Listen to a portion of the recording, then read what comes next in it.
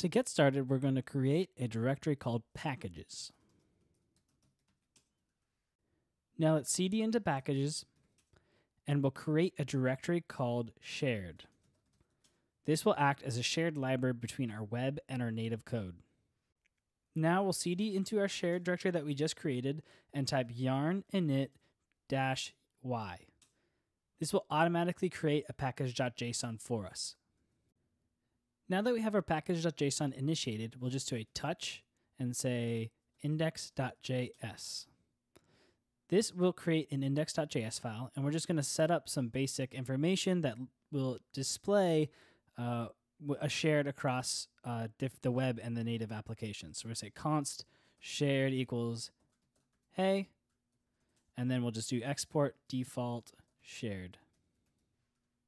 Now that we have our shared code, let's create the other two projects. So we're going to cd up to our packages, and we're going to type creat-react-app, and then we're going to just call it web. And now that we have all three directories created, we're going to cd up to our main directory and then run yarn init.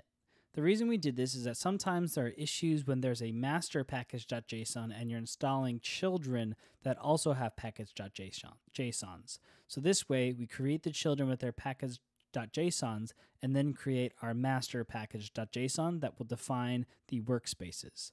So now that we're in the root directory, we type yarn init, and it'll walk us through.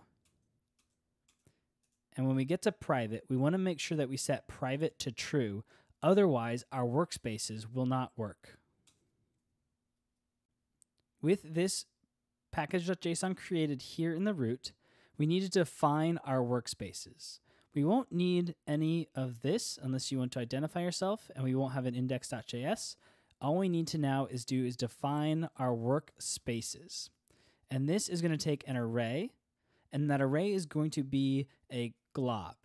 And so rather than defining each individual package, we can just say packages/star, and any package that is created in here will be a workspace for Yarn. We'll first get the web version working. So we're going to need to use react-app-rewired. This will allow us to add in custom configurations to the React app. So we're going to say yarn workspace. Then we'll specify the workspace that we want to add the dependency to, so that'll be web. And then we'll say add react-app-rewired, as well as react-app-rewire-babel-loader. We'll save those as dev. Now that that's installed, we can go take a look at our web package.json and see that we've added our two dependencies here. What we'll need to do is rewire our startup scripts. So instead of React scripts, we're going to replace it with react-app-rewired. Now we need to create our config. That file is specifically named config-overrides.js. And this will allow us to receive the config from creat-react-app and modify it however we want. Rather than typing a bunch of code, we can go take a look at the example of react-app-rewire-babel-loader, and we will just copy and paste this into our file here. We'll reconfigure it a little bit. We'll remove some comments, and we'll fix this to be the path of the package that we want to process with Babel. So the reason that we have to do this is that creat-react-app will not modify and Babelify any code outside of source. However, our shared code is outside of source. So we need to set up to include a path for Babel to compile. And that'll be the path to our shared folder. So we're going to say from our config.overrides, we're going to go up one directory and say shared. Now the only thing to do is to add shared as a dependency to web. So if we go here and we can say yarn workspace, specify the workspace that we want to add a dependency to, and it's going to be web. we'll add the name of our dependency, which is shared, and we're going to specify the version. Otherwise, Yarn will not install the local version. It will install a npm dependency called shared. So we're going to say at 1.0.0. The other way to do this is to edit the package.json manually, and then later run a yarn install in the root. Now that we have the web functioning, now we need to get our native to work. So we're going to need to add two dependencies that will help us in resolving dependencies that are not located at the node modules that are directly that's a sibling node modules, but it's in the node modules for the entire project. So how we do that is we're going to do yarn workspace. We'll specify our workspace as native. We'll then say add, and we're going to add crna-make-symlinks-for-yarn-workspaces. We'll also add metro-bundler-config-yarn-workspaces. I'm going to go ahead and add those as dev dependencies. So inside of our native folder, we have a package.json, and it links to an entry point. Now, if we went and looked at this entry point, that's going to be inside of node modules here. However, our node modules is all the way up here. So what we need to do is create a new entry point that maps correctly to our dependencies. So we are going to create inside of our native folder here, we're going to create a new file called app-entry.js. This file is merely an entry point that will register the root component with Expo. If we look here, we are merely exporting a default app. We aren't actually registering it with React Native. So in order to do that, we're going to import keep awake and register root component. We'll import our app so we can see that we're telling it to import this app. And then if we're in dev mode, we'll keep everything awake, and then we'll just register our app. We'll also need to create two configuration files. The first one will be rn-cli.config.js. And this one will register the path to the node modules for the RN packager. So here we'll import path. We'll also import get-config from our metro-bundler-config-workspaces. And then we need to inform our config of where our node modules are located. So we'll say const options equals node modules, and then we'll do a resolve path. So say path.resolve. From our current directory, we're going to go up 2 directories, up 1 to packages, and then up to where our node modules is located. And now we can do module.exports equals get-config. We'll pass in the current directory name as well as our options of where our node modules are located.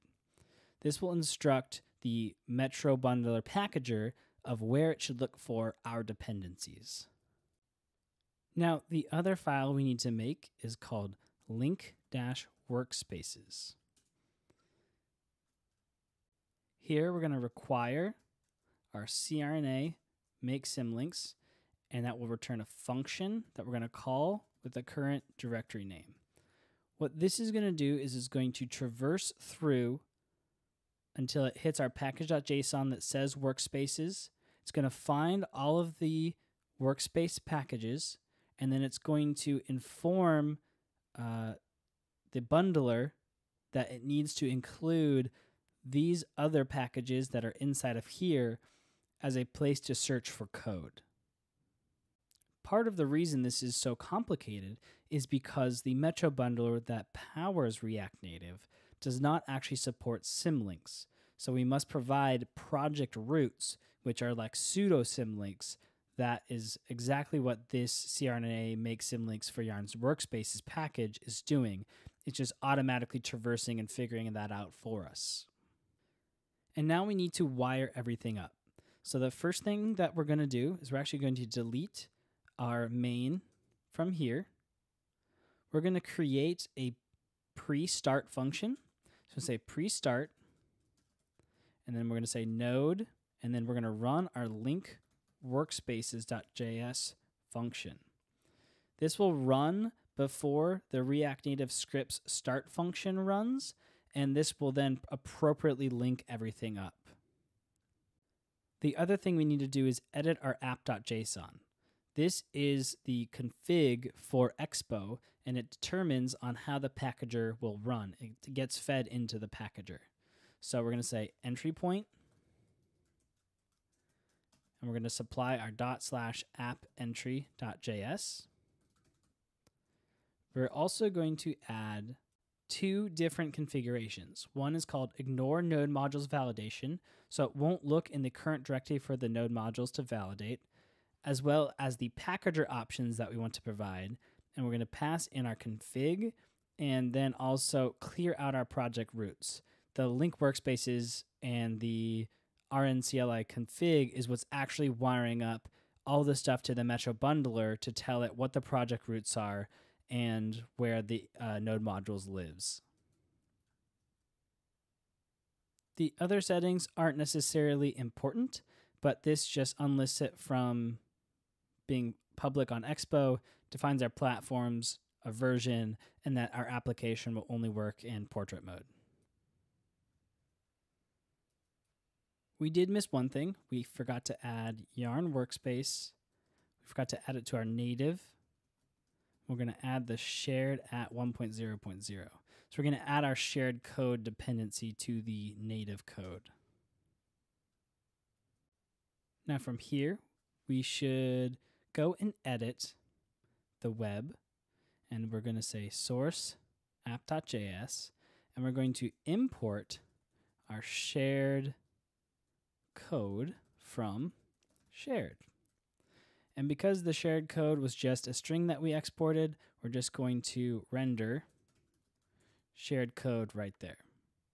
Now we can test if it works by going into our packages, going into web, and running yarn start.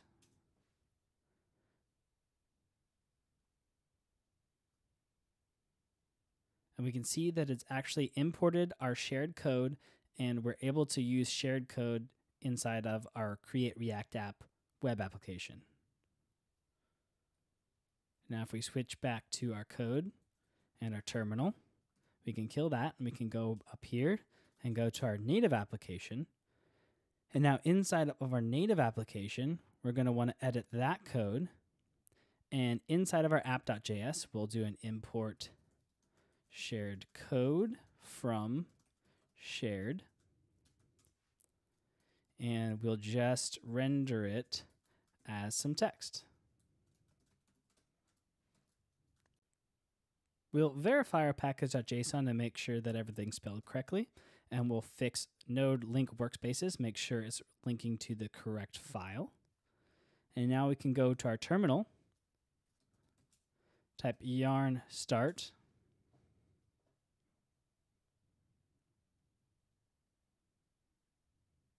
Now that the packager has successfully started, we can press I to open the iOS simulator. And now that our simulator has started up, we can see that we also have the same exact code shared across web and native.